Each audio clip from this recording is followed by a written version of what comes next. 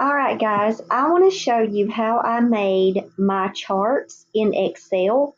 So I copied and pasted this one from my dissertation into Excel just so I could try to recreate it and just show you the simple tools that I learned. When I tried to create a chart in Microsoft Word, I could never get the text boxes to line up right. I needed to actually save it as a picture. That way it wouldn't move around. That's just what was easier for me. So my husband taught me how to use Excel, and I've never used Excel pretty much to the extent that what my husband has taught me.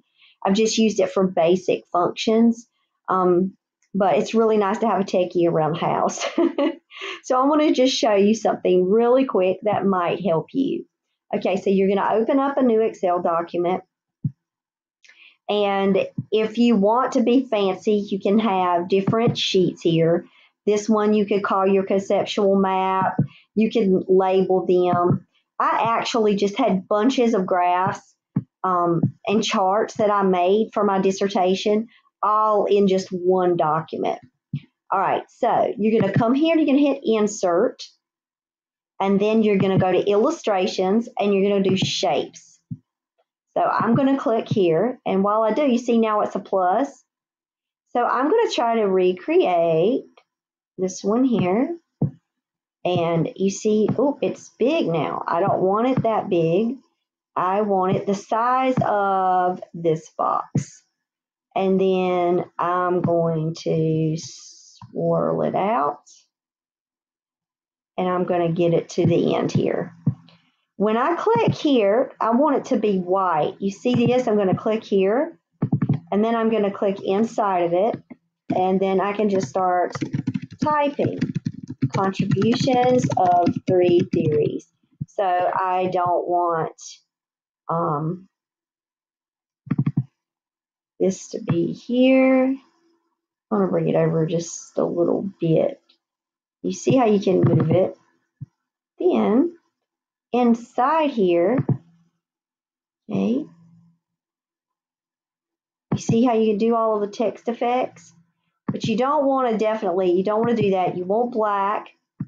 You just want automatic. You don't want anything fancy here.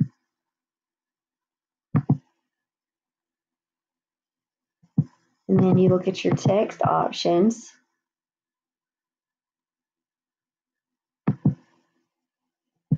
And then you want it to go to the middle. See how you can change it? You don't want any of that fancy stuff, but you could. You can resize shape to fit the text. Now, do you see how I expanded it a little bit? So that shows you could do your margins. Look at this, like if you want to have different columns, you can do that. So now I'm going to get out of this, and now I can move it in some because I kind of want it to look center. Now, if you want it to be perfectly lined up with that box, then you just move it like that. You see what I did? And you can move it here, but then it goes away. So you kind of need to have it as long as you can. All right, so there's my first box. Okay, now let's do the next thing for my well-being theory, which was my primary theoretical framework. So I'm going to hit Insert again. I'm going to hit Illustrations, and I'm going to hit Shapes. Now look at all the different shapes that you can do. I just went with, you can see I kind of need it to be a little fatter here. Okay, and I want to line this one up and kind of put it here. And now I want to turn it white again. And then that's when you're going to start doing your typing. Now, when you go here, you see how it's going to always be on this corner. So let's say I don't want it here again. You can also go here. Okay, you definitely need to come here In the dissertation, it needs to be Times New Roman. So it's according to which one you think is easier. You see how I just made it bigger there?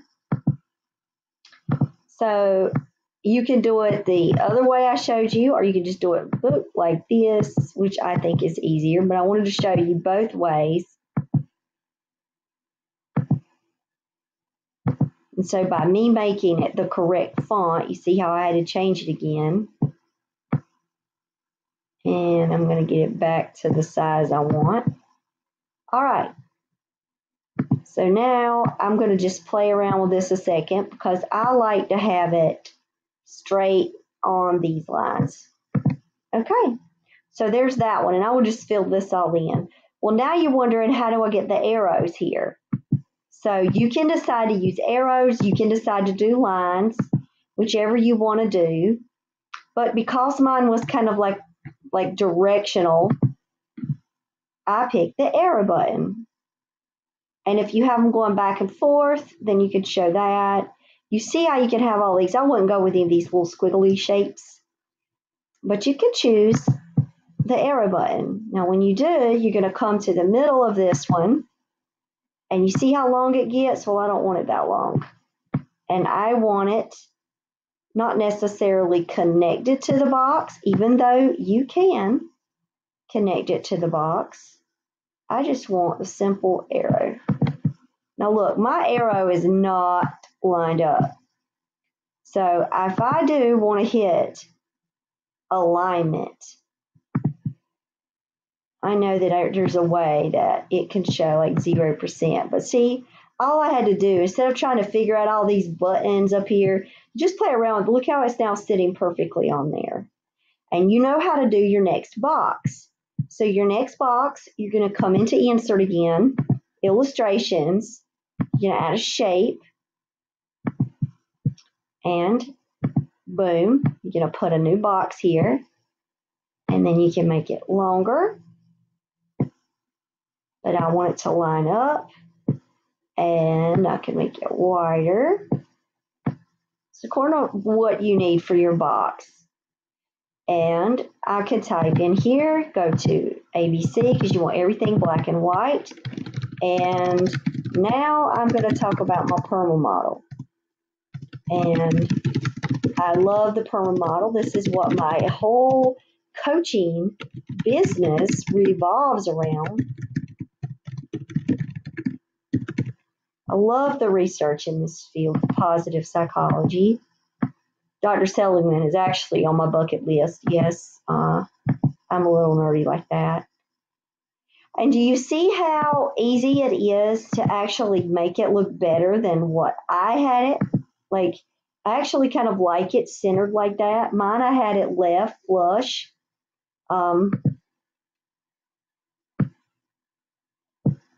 You might say, well, I don't like it centered. You might like it the way I actually did it. You know what I did? You can just come here and do this. And shorten this box up a little bit if you want. And now you've got that one. And you just keep going and just keep building your boxes.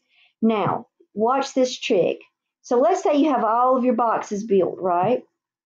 So come to this line here. Let's say you're going to go over one more. Now, do you see how I chose 1 and 1? Okay, well, I'll have to do it again, but I wanted to show you. Okay, you can go up 1 over 1. Okay, now when you come here, you're going to do format cells, and you're going to go to field.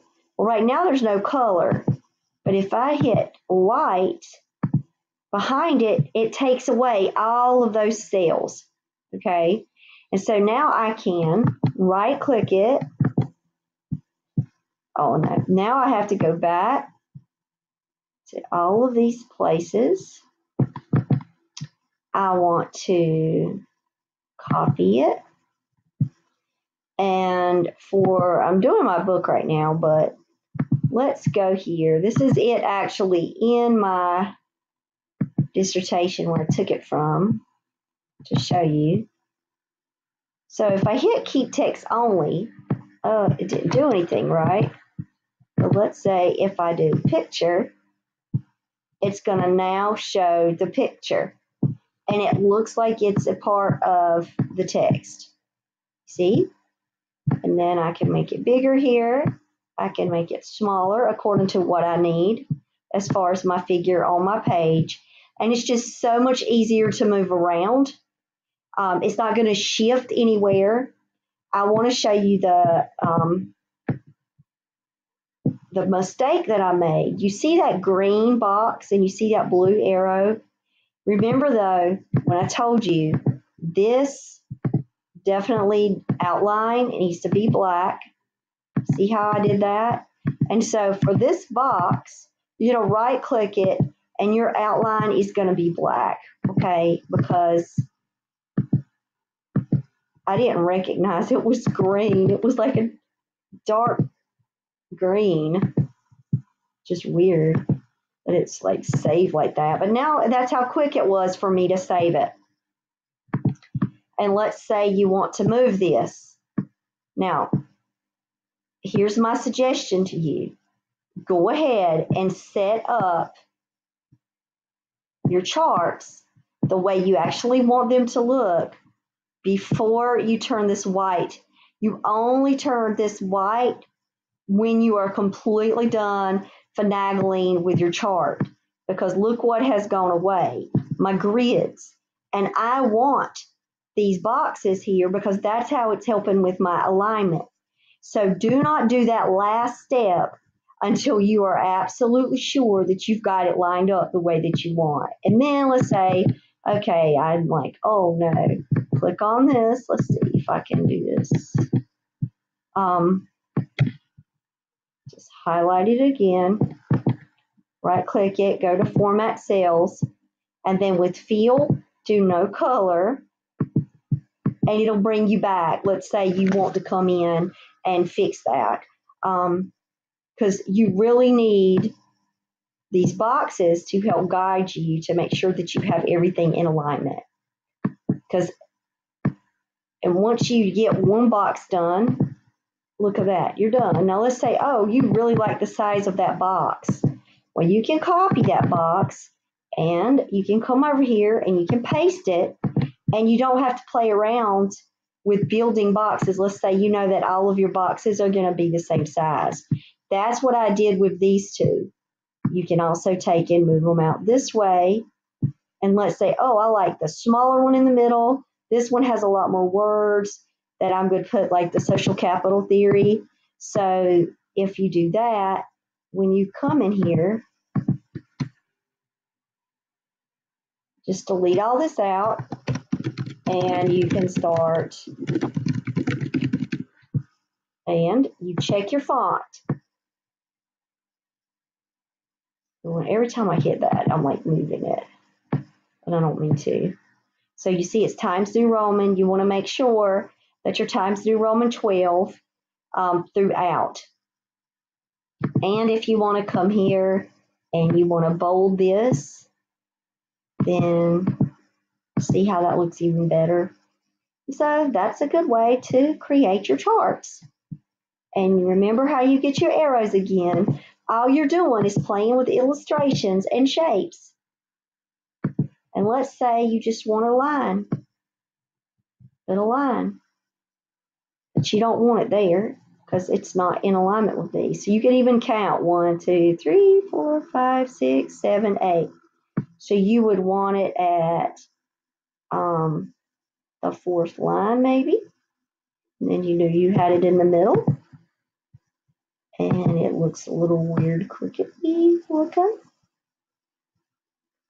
And you just play around with it until you get that joker straight. And you're like, nope, that's not straight. Here am I trying to teach you a tutorial.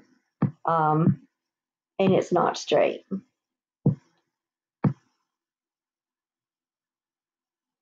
So when I'm playing around in Canva and I'm creating lines in another program that I use, it actually shows me 0%. And so there's my line, and I'm going to move it over into the middle. Because they don't necessarily have to touch.